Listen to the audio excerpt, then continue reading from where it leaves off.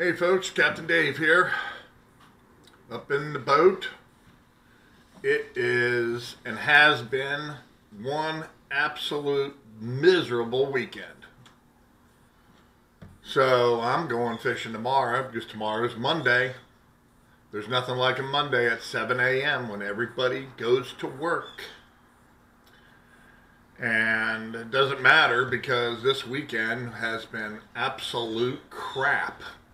High winds, rain, cold, warm, blowing, gale force winds, you name it. We've had it, I think, it started on Friday, and today is Sunday.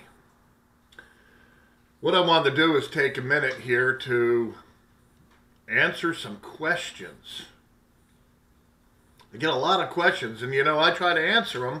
So if you ask a question on a video, and it usually has nothing to do with the video. People ask questions all the time. It has nothing to do with the video. But I've tried to compile some of the questions here, and I'm going to answer them. So I'm going to call this Jetty Wolf Q A.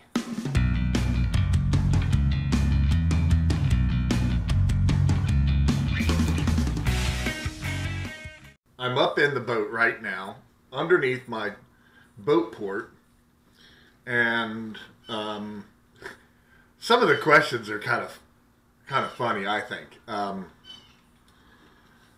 had one guy, one subscriber, and I mean, this is I'm making light of it just because it seems that way to me. He asked, I guess after his 50th video that he's watched, he said, "Is that boat aluminum?" Well, of course it is.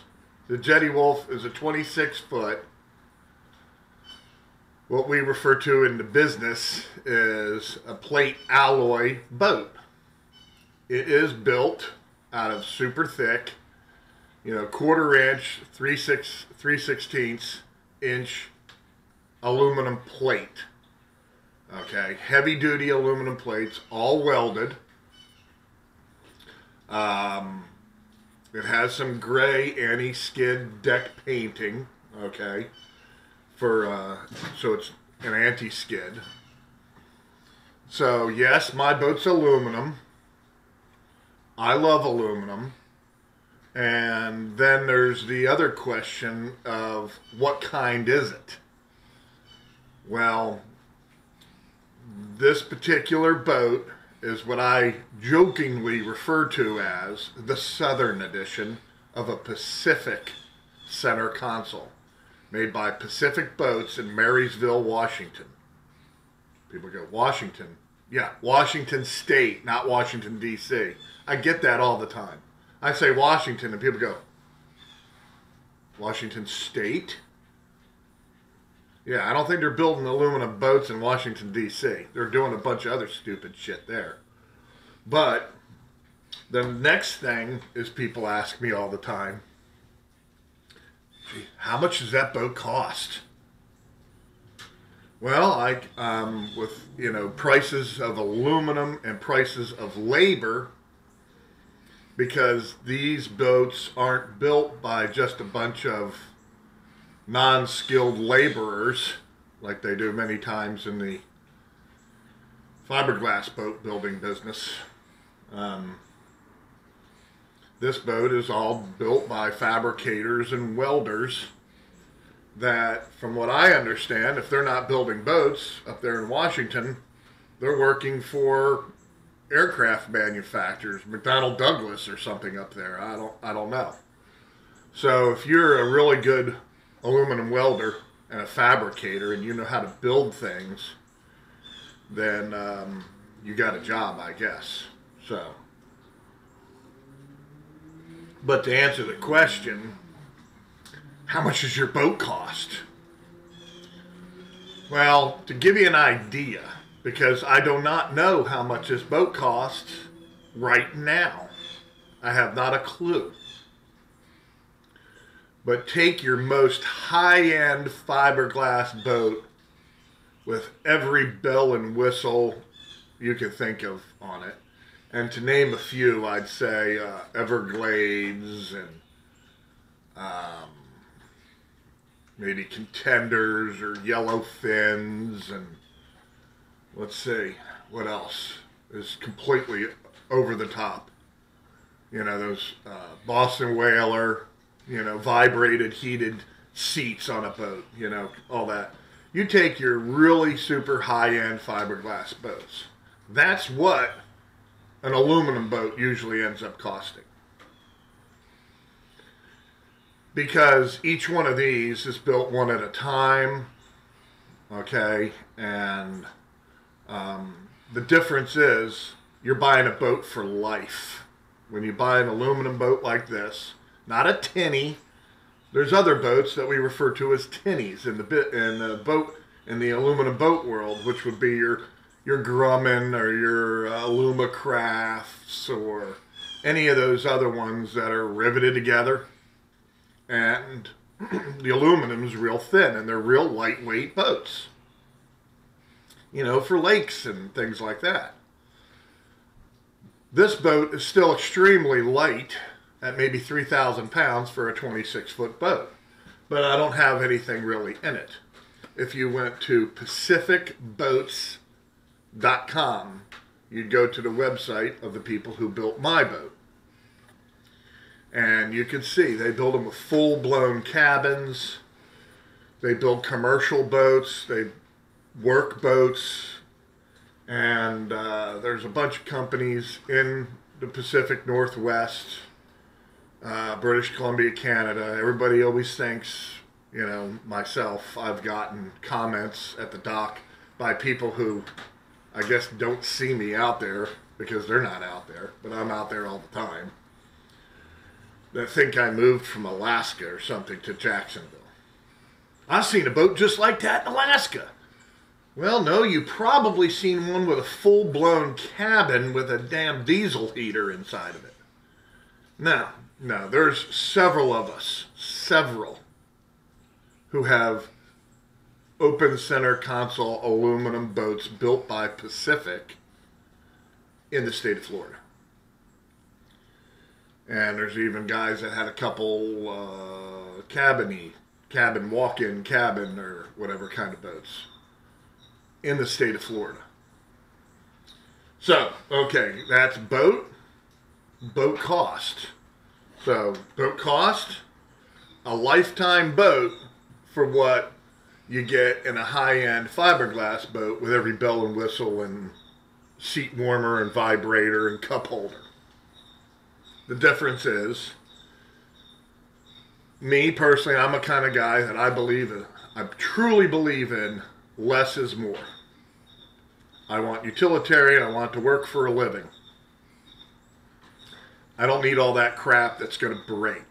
Can you imagine how long a heated seat on a boat that gets, you know, used a lot is going to last? I don't know. I get asked all the time about my floats on my float rigs. One guy said, "Are your floats Bow Max?" Well, that's a salmon type float, Bow Mac. They make theirs. It's kind of a foam float. Yes, I've used some Bow Max. But to answer your question, no.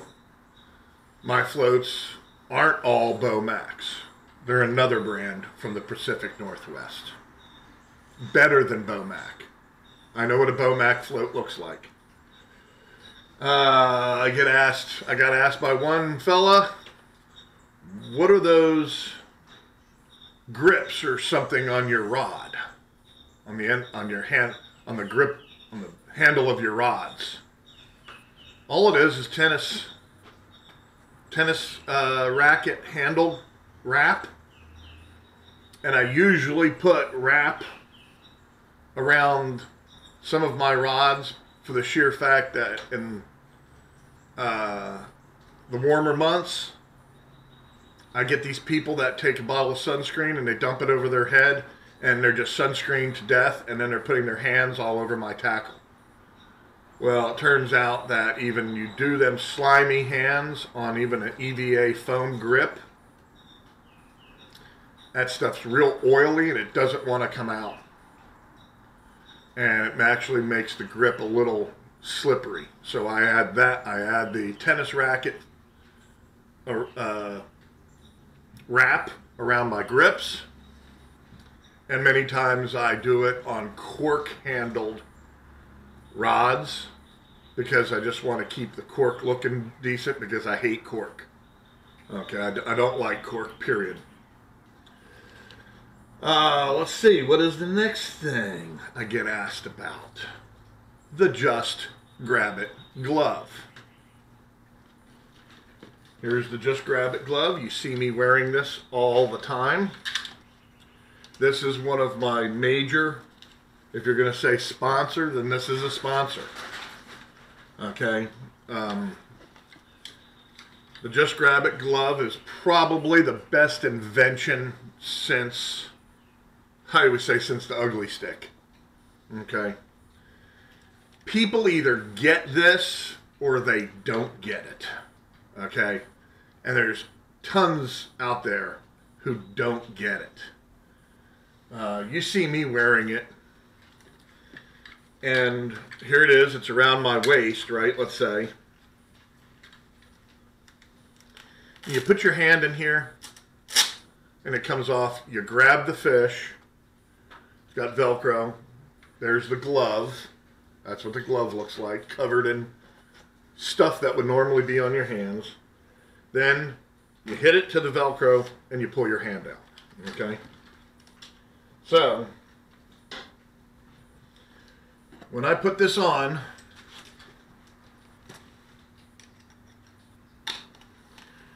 there it is. You see me, I grab a fish, take the fish off the hook with my pliers. They go onto this retractor right here that's on the belt. So they just hang there. Okay, I do not fish without my Just Grab It glove. And I always tell people on my boat that if I don't have this Just Grab It glove on, I feel like I'm missing something. It's got this little pad, kind of protects your shorts. I stick it there and I pull my hand out. These are for sale in Jacksonville, Florida at Academy Sports and Outdoors. I walk through Academy sometimes once a week. Shits and giggles. I go in there, I'm looking for something, and they never have it, but that's the Just Grab It glove. And I walk through there to see if anybody pays attention to this. This is like the Tim the Toolman Taylor work belt. This is like a carpenter putting on his tool belt. This would be my tools. Now another guy said to me, "Where'd you get those pliers?" Well, all these goes on there like that. So you got these little grippers that go onto the little retractor. This is just an old pair of X Tools. Remember that company, X Tools? They're plastic pliers and they had just metal inside of them here. That's the reason I like these. And they're kind of long handled. Okay. And they floated. And then I think X Tools was bought out or something by Berkeley or wherever. They're one of those corporate gobbling, maneuvers that this company faded away. And now you see plastic pliers built by somebody else in Mustad and Berkeley and everything. That's all these are. Anti-corrosive plastic pliers. Because here's what comes. Here's a newer Just Grab It glove. Brand new. And what you do with the Just Grab It glove, just to give you a little information, is you buy this either right-handed, left-handed, or the glove comes in small, medium, and large. I'm always right-handed. So I put it on. So the glove is over here on this side.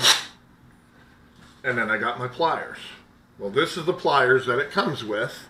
They're just metal pliers, you know, for the freshwater guys. They grip on here. And what I do is I use the metal pliers until they're just so wore out and rusty or whatever that then I replace them with the X-Tools pliers or plastic pliers of some sort. And see, this goes right on here like this. You just hit it, shake your hand out. I don't understand. I mean, the maker, the owner of this, John, out in Louisiana,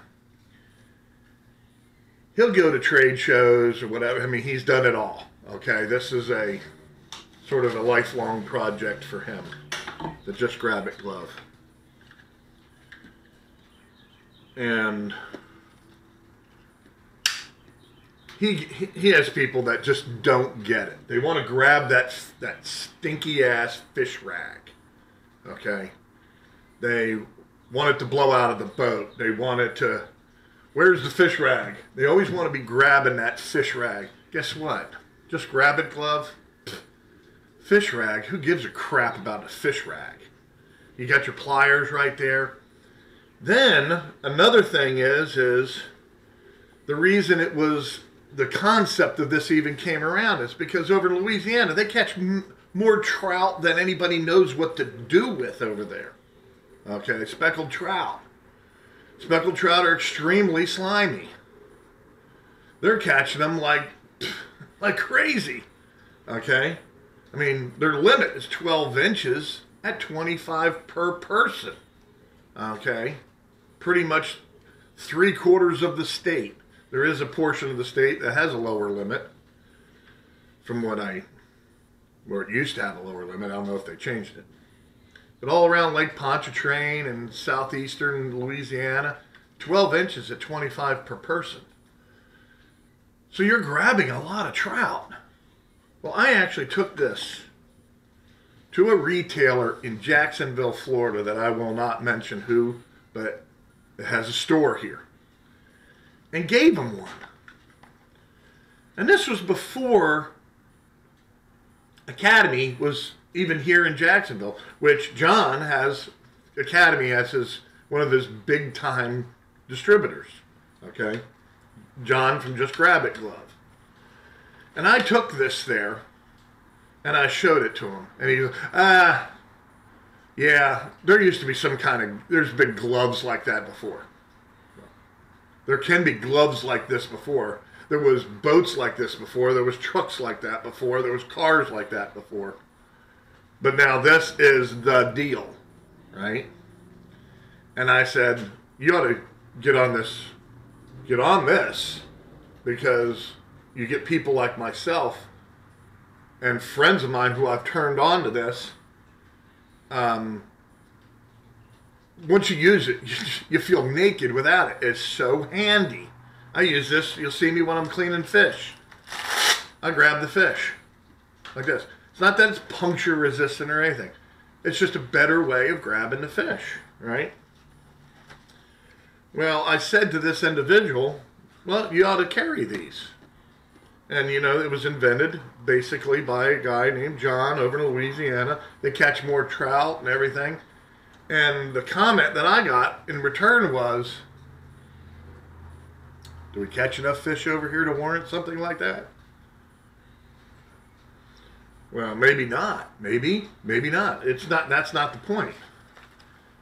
Okay, the point is, you stop grabbing that damn, looking for that stupid, nasty fish rag. I got them because I got to have them for my customers and everything. And even if I have a one person, you know, and I remember, I give them one of my Just Grab It gloves to wear.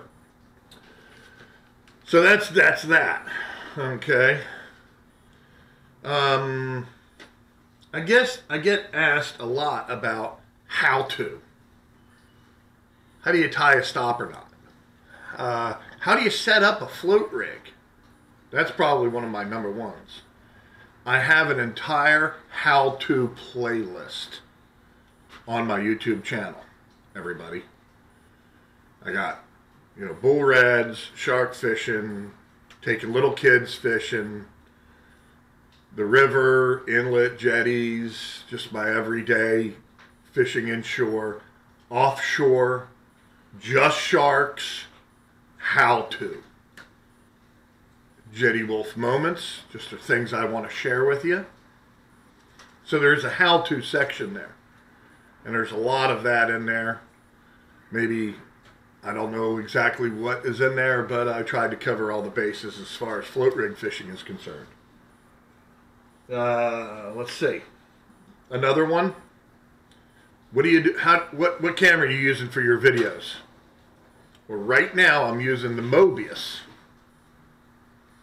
And I've got plenty of videos about the Mobius. The smallest, the greatest little cameras that I've ever seen. I've got 2 Mobius, and I do a lot of my videos with Hero 2s, GoPro Hero 2s. I don't believe in jumping to a 3 plus, a 4 black, or nothing. I do just fine with Hero 2s. In my personal opinion, they're the best all-around GoPro ever made. Easy to operate. They do good 1080p. They do everything just fine. Okay? Just fine. I mean, you're loading most of these videos up to YouTube. I'm not making a movie. So that's just to answer some questions that people have tossed over to me in the last year or so. And if you have any questions, don't hesitate. Put it in the comments below. You can email me. My website is in the description of the video on every single video. You can click on the website and you can email me off my website. If you're a G Plus member, I'm on G Plus. I'm on Facebook. I'll put all that stuff below here. Ask a question. I'm here to help you. There's a lot of goofy shit on YouTube. Goofy fishing shit. Goofy cats. Goofy car wrecks. Goofy Russian dash cam. I'm not into all the goofy stuff. Basically, I'm into helping you if I can and educating. My entire YouTube channel is basically to educate a possible customer if they want to go fishing with me. And the YouTube channel is basically to show you what I do. So if there's something you don't understand, whatever, put it in the comments below. If you don't want to do that, you just want to ask me something, that's not in the open public, you can email me. And you can always find a little blurb in the video description of what the video's about. My website's in there, any links. I always put links and stuff in there. When I did the Mobius, how-tos about how to operate and how to use the Mobius camera, the action camera. I always put the Mobius website down in there and stuff like that. Coming up this week, you're going to be able to get from my channel a coupon code for Rugged Shark shoes. I'm going to give you a coupon code to go to their website to get a percentage off on non-sale items. If they have a sale, well, that's the sale. But it's going to be, if you've never heard of Rugged Shark shoes, they do a lot of boat shoes, some sneakers, some slip-on shoes, and I'll be doing some video about Rugged Shark shoes. But come anything after March 1st, because that's when it starts here, I'm going to be able to give you the coupon code. And as a matter of fact, I don't even know what today's date is. Today's March 1st. I didn't even know it. So I am going to put the coupon code in the video description so you can go check out Rugged Shark boat shoes and stuff like that. And if you're in the market, you'll be able to get a percentage off. So there you go. That was worth watching this video to start off with. A coupon code. I love coupon codes. I search the web sometimes for coupon codes. So if I'm purchasing something, I can get free shipping or something like that. You know, as I always say, I can't buy anything MSRP. I'm a deal watcher, looker, constantly looking for a deal. So, thanks for watching. Look below for more information. Ask a question. And don't forget, check out Rugged Shark and the coupon code that I'm going to be putting below. Tomorrow, I'll be out fishing, see what we can come up with, and get back into fishing. I'd rather do fishing than this type of stuff.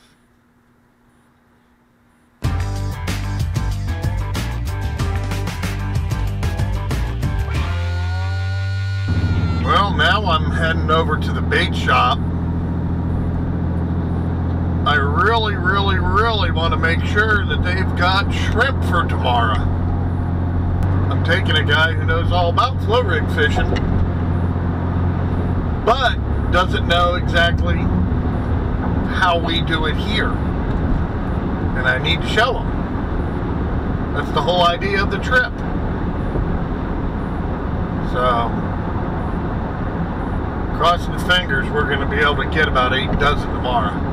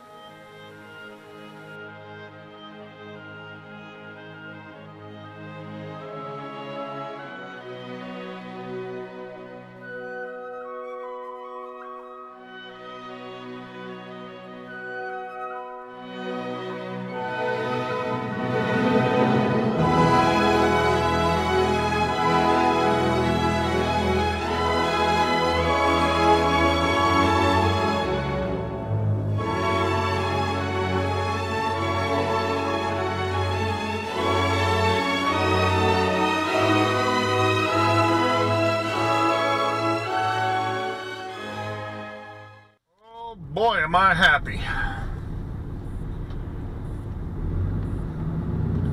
I just ran into the guy that I'm taking tomorrow at the bait shop. And he's doing all this sheepshead fishing. And they got shrimp. So that means I get to concentrate on sheepshead fishing instead of, trout fishing and float rig fishing instead of sheepshead fishing, because he's doing it all on his own. Good. I like him having them shrimp. Live shrimp. Gotta love them. Everything from a flounder to a sheepshead to a bird to a tarpon to a Spanish mackerel to a cobia, float rig, and a live shrimp. Catches it all.